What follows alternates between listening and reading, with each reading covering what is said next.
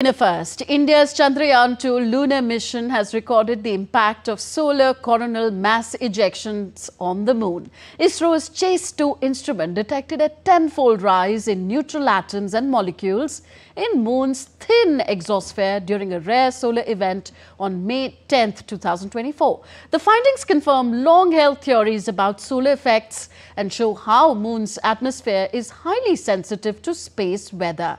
ISRO says this breakthrough will help plan future lunar missions and deepen our understanding of lunar space conditions. DD India's Nishchoy Roy reports.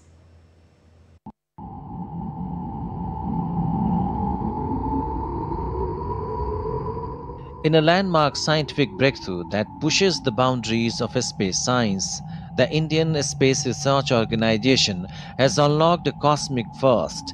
India's second moon mission, Chandrayaan-2, has made the world's first observation of the sun's coronal mass ejections, or CMEs, impacting the moon. ISRO says this breakthrough offers new insights into how solar activity influences the lunar environment, helping scientists understand the moon's thin atmosphere or exosphere and the effects of space weather on its surface. Launched on July 22, 2019 from the Satish Dhawan Space Center, Sriharikota, the spaceport of India, Chandrayaan-2 carries 8 scientific payloads. Though contact with the Vikrama lander was lost during descent, the orbit remains fully functional in a 100-kilometer lunar orbit.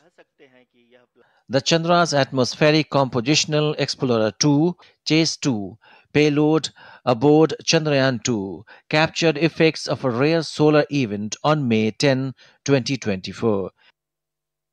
Massive CMEs from the sun struck the moon, causing a sharp rise in exosphere pressure.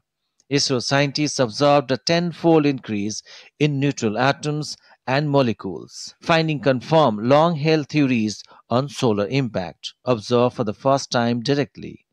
The moon's exosphere, a thin gas layer, is highly sensitive to solar activity. CME impact briefly alter the moon's atmospheric composition and conditions. ISRO says the findings go beyond scientific curiosity. They could help shape future lunar missions and the design of human habits on the moon. Nishchoy Roy's report for DD India.